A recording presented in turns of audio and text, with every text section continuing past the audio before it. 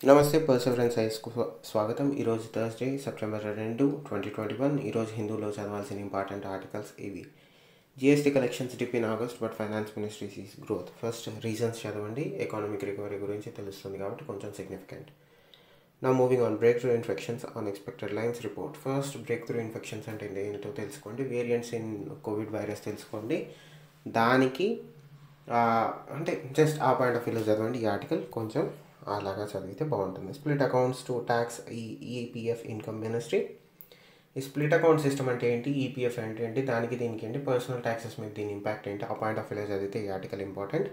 Next just informative article, no SC ST quota for NRIs for NEET. Just చూడండి, ఏదైనా significant అనిపిస్తే రాసుకోండి. నాకైతే ఏం అనిపించట్లేదు, but it's up to you. నా హైలైట్ చేయడం మర్చిపోయాను, Kerala Panchayat office bans sir and madam. ఇదేంటంటే డీకాలనైజేషన్ గురించి ఎస్ఏ క్వశ్చన్ అడిగే అవకాశం ఉంది. అంటే ఆ పాయింట్ ఆఫ్ వ్యూలో ఈ ఆర్టికల్ చాలా ఇంపార్టెంట్. ప్రిలిమ్స్ పరంగా ఎటువంటి ఇంపార్టెన్స్ అయితే లేదు, పాలసీ పరంగా కూడా చూడడానికి లేదు. కానీ మనం చూడాల్సింది ఏంటంటే ఎస్ఏ పరంగా ఈ ఆర్టికల్ ఇంపార్టెంట్. అంటే కలోనియల్ ప్రాక్టీసెస్ అనేది సర్ అండ్ మేడం అని వీళ్ళు నమ్ముతున్నారు. యాక్చువల్గా అది సర్ అండ్ మేడం అనేది అయితే కలోనియల్ ప్రాక్టీస్ అనుకోవచ్చు. సో ఇండియా డీకాలనైజేషన్ స్ట్రాటజీస్ తీసుకుంటే దానివల్ల ఏంటనేది, ఈ అడ్వాంటేజెస్ ఏంటి, డిసడ్వాంటేజెస్ ఏంటి చూస్తే, ఎందుకంటే కల్చరల్గా ఇది చాలా సిగ్నిఫికెంట్ స్టెప్ అనేది నేను అనొచ్చు. సో ఎస్ఏ పరంగా దీన్ని చదివితే మీకు చాలా ఉపయోగంగా ఉంటుంది. Now moving on to page number 4, north and east. So page number 4 north and ఈస్ట్కి వచ్చేసరికి ఈరోజు సిగ్నిఫికెంట్ ఆర్టికల్ ఏంటంటే Ladakh adapts state animal and bird. First మీరు చేయాల్సింది ఏంటంటే ఏంటది, ఈ ఐయుక్యాన్ లిస్ట్లో వాటి స్టేటస్ ఏంటి, వాటి గురించి కన్జర్వేషన్ మెథడ్స్ ఏమన్నా అంటే స్ట్రాటజీస్ ఇండియన్ గవర్నమెంట్ కానీ వరల్డ్లో ఎక్కడన్నా పాటిస్తున్నారా, ఈ మూడు కానీ తెలుసుకుంటే ప్రిలిమ్స్కి మీరు కవర్ అయినట్లే. దానికి మించి మీరు దీని మీద ఎక్కువ శ్రద్ధ పెట్టాల్సిన అవసరం లేదు. మళ్ళీ రిపీట్ చేస్తున్నాను. ఫస్ట్ దీని ఐయుక్యాన్ స్టేటస్ ఏంటి, ఎక్కడెక్కడ ఇవి అంటే ఎక్కడెక్కడ నివసించబడతాయి. రెండోది కన్జర్వేషన్ స్ట్రాటజీస్ ఏమేమి ఫాలో అవుతున్నారు, స్కీమ్స్ ఏమన్నా స్పెసిఫిక్గా ఇండియాలో ఉన్నాయా, ఆ పాయింట్ ఆఫ్ వ్యూలో చదివితే ప్రిలిమ్స్కి మీరు కవర్ చేసుకున్నట్టే. దానికి మించి అయితే మీరు కాన్సన్ట్రేట్ చేయగలరు. నెక్స్ట్ ఎడిటోరియల్, పేజ్ నెంబర్ 6 ఎడిటోరియల్కి వచ్చేసరికి ఫ్లీటింగ్ చీర్. సో ఈ ఆర్టికల్ నుంచి మీరు చదవాల్సింది ఏంటంటే, నేను జీడిపి గురించి ఒక ఆర్టికల్ వచ్చింది. మీరు ఫస్ట్ కాన్సన్ట్రేట్ చేయాల్సింది ఏంటంటే జీడిపికి జీబీఏకి ఉన్న రిలేషన్ ఏంటి, అసలు జీడిపి ఏంటి, జీబీఏ ఏంటి. జీడిపిని 3 రకాలుగా క్యాలిక్యులేట్ చేయడం జరుగుతుందండి. ఆ 3 రకాలు ఏంటో తెలుసుకోండి, చాలా ఇంపార్టెంట్, ప్రిలిమ్స్ పరంగా అడగచ్చు. తర్వాత GDP impact on economy, relation between GDP and GBA, ఆ పాయింట్ ఆఫ్ వ్యూలో చదివితే ఈ article important. Next where liberalism and nationalism are placed in Asia, just information. Exam point of వ్యూలో అయితే దయచేసి వదిలేసేయండి, ఎక్కువ కాన్సన్ట్రేట్ చేయకండి. Gauging house hold income key for micro finance clients. ఈ gauging of house hold incomes ఏంటి, ఈ micro ఫైనాన్స్కి దానికి లింక్ ఏంటి, ఆర్బీఐ ఏం చేయాలనుకుంటుంది, ఈ 3 పర్స్పెక్టివ్లో చదివితే ఈ ఆర్టికల్ కొంచెం ఇంపార్టెంట్. దయచేసి కొంచెం కాన్సన్ట్రేట్ చేయండి, ఎందుకంటే ఫ్యూచర్లో మైక్రో ఫైనాన్స్ గురించి ఏదైనా క్వశ్చన్ వచ్చే అవకాశం ఉంది, అందుకని కాన్సన్ట్రేట్ చేయండి. నెక్స్ట్ ఈ ఆర్టికల్ నేను ఎందుకు హైలైట్ చేయలేదంటే, దీంట్లో చాలా కొన్ని వేగ్ ఆర్గ్యుమెంట్స్ చేస్తున్నారు. అది ఎటువంటివి దాంట్లో నిజం అంటే ఫ్యాక్ట్ బేస్డ్ కాదు. ఫస్ట్ ఏంటంటే ఇండియా G20 కంట్రీస్లో ప్యారిస్ అగ్రిమెంట్ పరంగా ఎన్ని ప్రోటోకాల్స్ ఉన్నాయో అన్నిటికంటే బాగా మెరుగైన పర్ఫార్మెన్స్ ఇండియా చూపిస్తుంది. ఆ పాయింట్ ఆఫ్ వ్యూలో మనల్ని దాటే వాళ్ళు ఎవరూ లేరు. సో ఈ ఆర్గ్యుమెంట్స్ అనేవి కొన్ని బేస్లెస్ ఉన్నాయి కాబట్టి ఈ ఆర్టికల్ మొత్తం చదవాల్సిన అవసరం లేదు, స్కిప్ చేయాల్సిన అవసరం కూడా లేదు. దీంట్లో ఒక్క ఆర్గ్యుమెంట్ అంటే ఒక్క పారాగ్రాఫ్ మాత్రం చాలా వండర్ఫుల్ పారాగ్రాఫ్. అది ఏంటంటే no longer A trade of. ఈ ఆర్టికల్ అక్కడి నుంచి చదివితే మీకు ఎగ్జామ్ పాయింట్ ఆఫ్ వ్యూలో ఒక ఎక్స్ప్లెనేషన్ ఇవ్వడానికి 2-3 పాయింట్లు దొరుకుతుంది. కాబట్టి నేను మళ్ళీ రిపీట్ చేస్తున్నాను, no longer A trade of.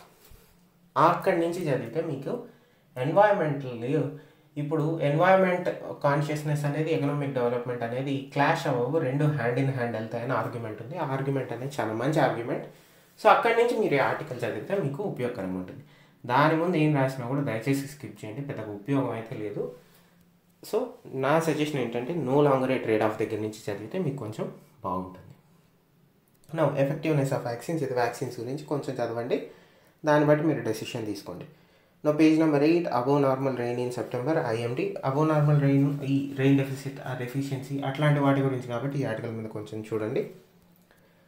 Next high honour for naval aviation. ఈ ప్రెసిడెంట్ కలర్స్ అంటే ఏంటో తెలుసుకోండి. ప్రిలిమ్స్ పర్స్పెక్టివ్ అది ఇంపార్టెంట్. ఏ రెజిమెంట్స్కి ఏ మిలిటరీ వాటికి వింగ్స్కి ఎక్కువ ప్రెసిడెంట్ కలర్స్ అవార్డ్ అయినాయో తెలుసుకుంటే చాలు. స్టేట్ సర్వీసెస్లో కానీ లేదా సెంట్రల్లోని మిలిటరీ వింగ్స్ సంబంధించిన ఎగ్జామ్స్ ఉన్న దాని గురించి అడిగే అవకాశం ఉంది కాబట్టి ఆ పాయింట్ ఆఫ్ వ్యూలో కవర్ అవుతుంది. నా ఇది కూడా 200 army person for Japan exercise. Again prelims perspective. ఈ ఎక్సర్సైజ్ ఏంటి, ఎక్కడ జరుగుతుంది, ఎవరెవరు పార్టిసిపెంట్స్, ఆ పాయింట్ ఆఫ్ వ్యూలో చదివితే చాలు. నా moving on to page number 9. Pole body wants stuck EVMs to release. Just ఇది ఇన్ఫర్మేటివ్ అండి, ఎగ్జామ్ పాయింట్ ఆఫ్ వ్యూలో కాదు, జస్ట్ ఒకసారి చదివి పెట్టుకోండి. Taliban Raj to form inclusive government. Again ఆఫ్ఘనిస్తాన్కి సంబంధించింది కాబట్టి ఒకసారి చదివి పెడితే నష్టం లేదు, దయచేసి ఆ పాయింట్ ఆఫ్ వ్యూలో చదవండి. నా moving on to page number 10. Caste census needed for Muslims to. మీకు ఇంతవరకు ఈ పసుమాడ ముస్లిమ్స్ గురించి తెలియకపోతే దయచేసి తెలుసుకోండి, అందుకనే ఇంక్లూడ్ చేశాను, దానికి మించి అయితే ఇంకా వేరేది లేదు. నా Assam wetlands at risk till dumping stop activist. ఈ deeper Beale wild life sanctuary గురించి తెలుసుకోండి. పాసిబుల్ క్వశ్చన్ వచ్చే అవకాశం ఉంది, ఎందుకంటే చాలా డిస్కషన్లో ఉంది. రీసెంట్గా నోటిఫికేషన్ కూడా వచ్చింది ఎకో సెన్సిటివ్ జోన్కి. ఆ పాయింట్ ఆఫ్ వ్యూలో ఈ ఆర్టికల్ ఇంపార్టెంట్, అలా కాన్సన్ట్రేట్ చేయండి. నా declare cow the national animal says Allahabad HC. ఇది ఎందుకు సిగ్నిఫికెంట్ అంటే అనిమల్స్కి తర్వాత ఫీచర్స్కి, అంటే నేచురల్ దీనికి లేక్స్ కానీ రివర్స్ కానీ ఫండమెంటల్ రైట్స్ ఇవ్వడం న్యాయమా కాదా అన్న డిస్కషన్ దీంట్లో ఉంది కాబట్టి ఆ పాయింట్ ఆఫ్ వ్యూలో ఈ ఆర్టికల్ ఇంపార్టెంట్, దయచేసి ఆ పాయింట్ ఆఫ్ వ్యూలో చదవండి. No mental health centres must be covered supreme court. Mental health ఇండియాలో సిచ్యువేషన్ ఏంటి అంటే దాన్ని యాక్సెప్ట్ చేస్తారా లేకుంటే దాని గురించి ఇంకా మాట్లాడడానికి దూరం పెడుతున్నారా, ఆ పాయింట్ ఆఫ్ వ్యూలో చదివితే మీకు జస్ట్ ఎగ్జామ్ పాయింట్ ఆఫ్ వ్యూలో అయితే కాదు.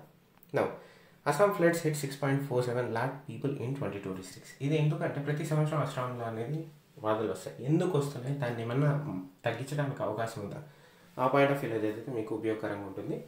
ఇదేంటంటే ఎన్వైరన్మెంటల్ మిటిగేషన్ పాయింట్ ఆఫ్ వ్యూలో, environment పర్స్పెక్టివ్లో economic cost, human cost పరంగా చదివితే ఈ ఆర్టికల్ మీకు ఉపయోగకరంగా ఉంటుంది.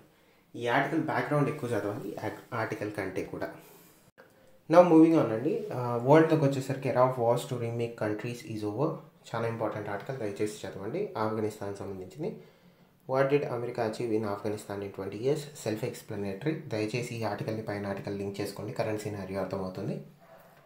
To contain food prices Sri Lanka declares an economic emergency. ఈ ఆర్టికల్ ఎందుకు చదవాలి అంటే ఫ్యూచర్ శ్రీలంక ఇండో రిలేషన్స్ గురించి ఏదైనా రాసినప్పుడు ఈ పాయింట్ ఒకటి పెట్టచ్చు.